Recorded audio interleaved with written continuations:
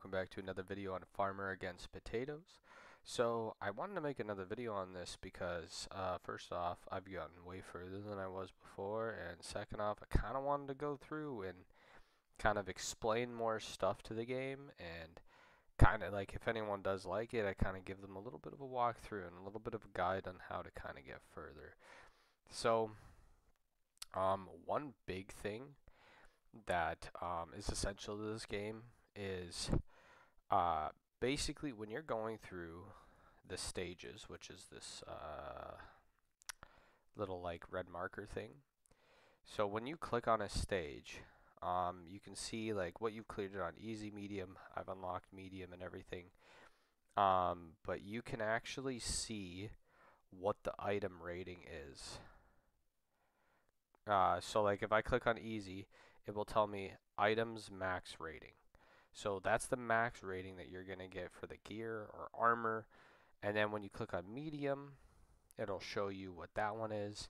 So right now I'm farming 3 of 3.5. So I'm pretty far, and that's on medium. So my gear that I'm getting currently is 152,000. That is the max rated gear that I can get. So as you see, this one's only 91, but that's because it is tier 6. I'm wearing basically full tier 8. As you see, I do not have that good of gear. Like my shield needs to be upgraded massively. My armor I just kind of knew of, and my sword. As you see, the gloves and helmets here, these are really good.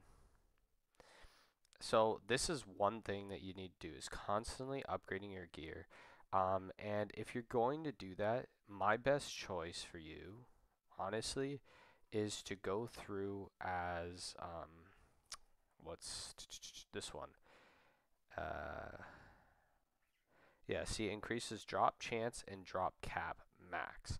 So basically, putting on this class, which is called Freeloader, this class basically just it boosts you through the game, especially getting gear. Your gear is a very major thing to help you out at the start, especially getting a little bit of the progression. Then once you unlock the worms, in my opinion, to start grinding the worms and getting further on it and everything, like, because as you see, I make a lot of larvae, so like I grind through that stuff like really fast. So I'm gonna click on here and I'm gonna show you. So I got it down to 1%, and that's because of this right here. So once you get to whatever level this is for, I think it was like 250 or something like that, but I could be wrong. And then it goes up by 0.1% each time, which is really nice because now it's at 1%. So 1 in 100 chance, and if you get super unlucky, they give you 1 at 250. And that's every time this bar completes.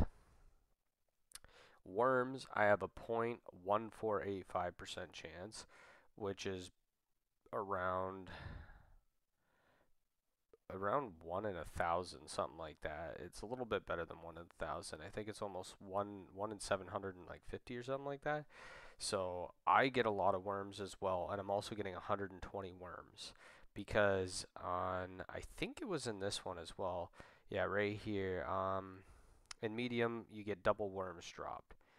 Also, there's like challenges and stuff. Keeping up on these challenges and trying to do them as much as you can, they give a lot of beneficial rewards. There's also special rewards that you probably didn't realize. Cow price minus 50% and worms dropped times 2.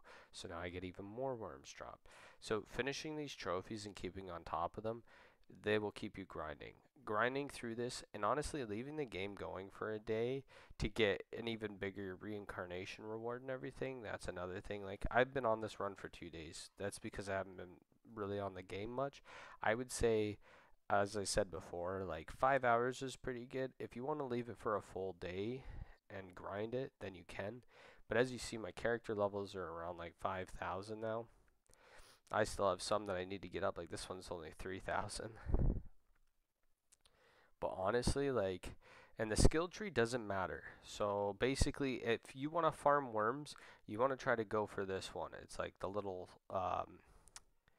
it's like a worm, and it kind of looks like he has a shell on his back. Increase the chance to find worms when killing potatoes by 10%. You get it 5 times, it's 50. You keep getting that, and then if you also get this one, increased number of worms dropped, you don't really have to get that because it doesn't boost it enough. And then if you want to do reincarnation runs, getting the reincarnation experience is really good. And also increase the drop in bonus chance by 25%. That's for gear. So if you're farming gear, that's another thing that you can grab. So just keeping an eye out on each thing when you're doing runs. Like if you're trying to do a gear run, getting a lot of these chests will boost your chance and it will literally skyrocket your gear.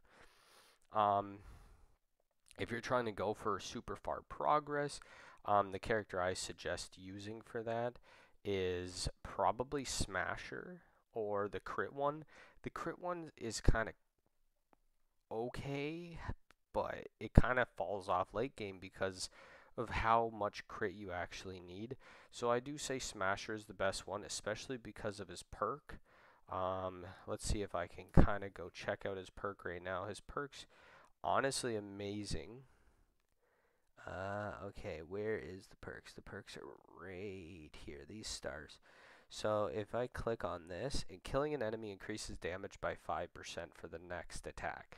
If you basically keep killing an enemy, it keeps it on permanently, and it literally, so basically every time you kill, it will keep that damage increase. Now, I don't know if you kill like 10 at a time, if it 10 times the stack or whatever, but when you, because you can buy it, I think it's, is it 1 time or 3 times? I think it might only be, yeah, I think it's only once, but there's 2 of these nodes, so instead of 5%, you can get it to 10. And honestly, it's just beneficial, especially for pushing. And then also if you're pushing, try to grab like the swords crossed. I'm trying to find them right now. Here we go. There's one. Fighting efficiency by 10%, and also getting the weights, which are back here at the beginning. If you get these weights right here, that increases your strength, and also running around basically the entire map, getting your attributes increased. So that's what basically I did here. I have like every attribute grabbed on the map just to give you that further progression so that you can get further on this. That's another thing to keep your eye on. There's like so much stuff to this game, especially once you get further. And then you'll unlock cows. I'm at 24. Basically, as you see, the price of cows will start going up and up and up more and more and more. There's things to reduce the cost of them. I've maxed everything out here for calcium wise, and then I have these as well. I'm still waiting for the first ascension, which I'm almost there. I'm getting there. These will start getting easier and easier and easier as you grind and go through it. But honestly, I really like this game. I like, this is probably one of my favorites, just grinding through it.